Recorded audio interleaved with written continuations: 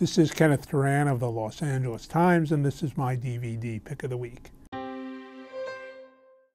Usually with this DVD pick, I'm talking about films I know about, films I've seen. This week, I want to feature two films that were completely new to me, films I'd never heard about, films I'm looking forward to watching. The first one is a French film. It's called J'accuse. It's a 1938 sound film from a director named Abel Gance. Abel Gance is famous in the film world for having directed the three-screen version of Napoleon, one of the great silent film classics.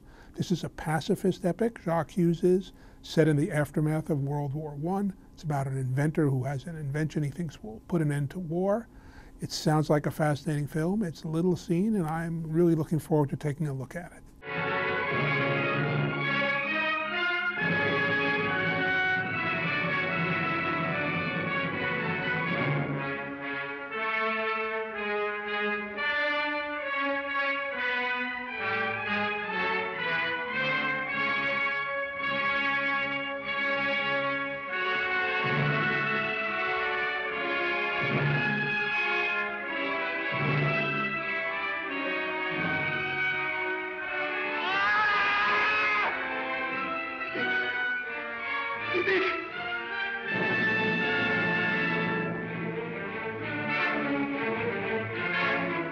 The second film is called Children of Divorce. This is the 50th release from a wonderful company called Flicker Alley. This has never been on DVD or Blu-ray before.